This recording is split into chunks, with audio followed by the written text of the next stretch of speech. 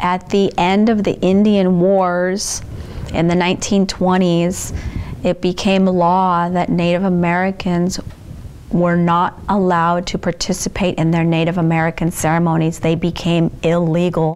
Continuing to participate in those has made us stronger as people.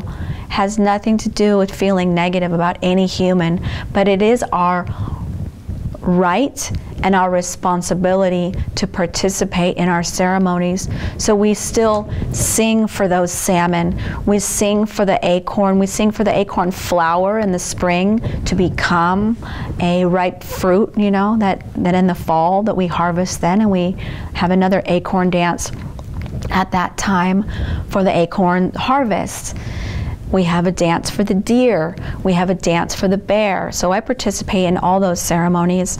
And sometimes ceremony in and of itself is not this big ritual, but small ritual, say each morning saying hello to the sun, and just that moment of intent, you're taking the time out to say today's going to be a good day. I'm being here with sun, it's coming up.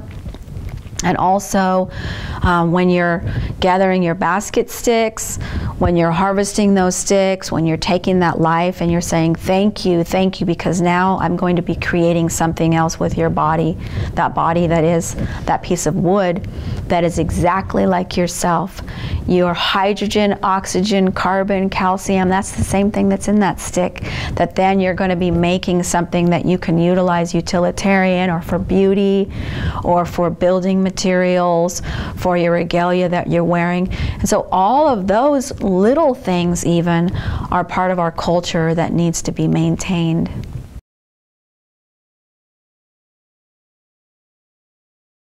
When you have that, you know, those factors in, like historic, you know, suppression that's there from the Spanish, you know, our religion being belittled, often mocked during the Mexican period, you know, our religion criminalized in the American period, and of course the fact that if people were actively practicing a lot of traditional ways during the gold rush and everything, like because of that law that was passed, people could legally be killed, you know, if they were actively practicing things outside of like a really private space.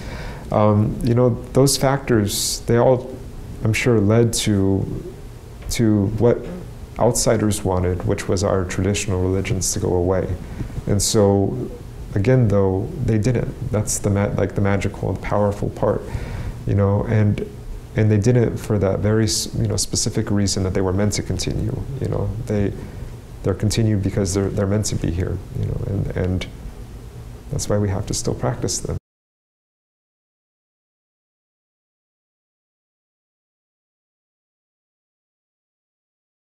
Oral history, it's important because that carries on our traditions. We wouldn't know what we do without oral history. We wouldn't have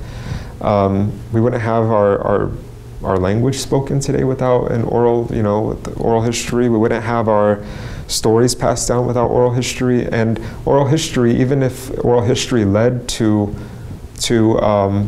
those records and those archives that we have in the 1920s, that couldn't have happened without oral history. The oral tradition allowed, you know, all those things to keep going. And even in our families to this day, it's still passed down, you know. What can be remembered of things are still carried on. And that's, you know, incredible to think about how things have been passed down, you know, from the word of mouth, from, you know, the very beginning of time, you know, from creation. There was an elder in my community. He's still living. He's 90-something years old, Hank Alvarez. And he's a relative of mine. He was recollecting on things, and he started to talk about the creation story in our community, about the Great Flood, which was over at Tuxtla, at Mount Diablo. And he was talking about this, little bits of it, but that knowledge was passed down from his mother, passed down from her mother. And she was born in the Rancheria, which goes all the way back from before the missions to ancient times. And that's a 90-year-old man, you know, just in 2017 talking.